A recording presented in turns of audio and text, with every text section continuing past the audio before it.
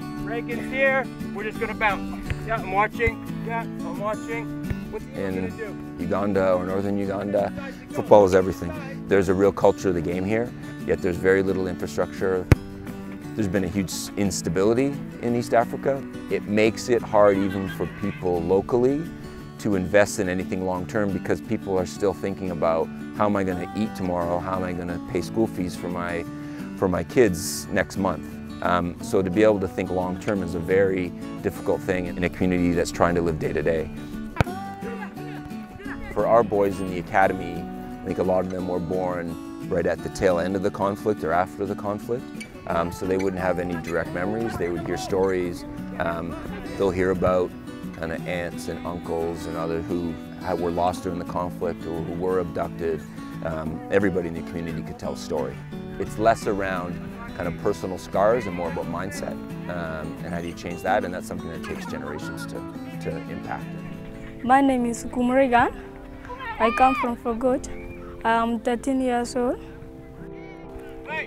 My dad died last year.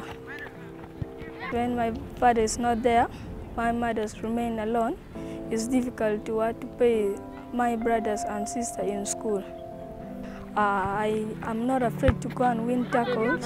It's funny when we talk about the combination of grit and joy.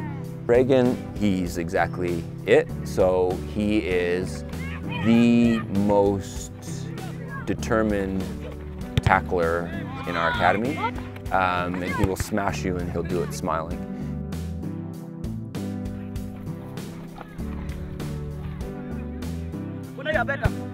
We have two brothers, so Abraham and Yona are from Lira, about 2 hours away.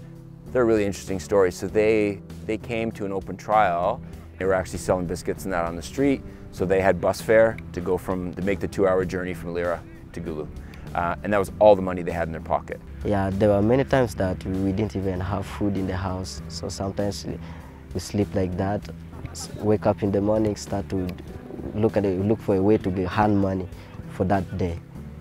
In this academy, I sleep healthy, thinking about what will I do tomorrow in the field or how will I perform in class. The most thing that made me to become a goalkeeper is the way guys come out and make a dive, and the other one is the way they communicate to their defenders. There is absolutely no quit in these kids. They have a mentality where it could always be one more, it could always be a little extra.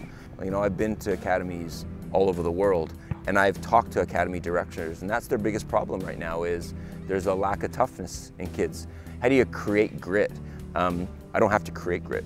It's here, it exists. I don't have to fabricate it. We don't have kids scrolling on Facebook 24 hours a day. I don't have kids sitting in front of their PlayStation or their Xbox. They go to school, you know, we have conversations and talk about their character and who they are and what they want to achieve. We train and play football and that's it. That's what they're focused on and that's what they love and that's what they want.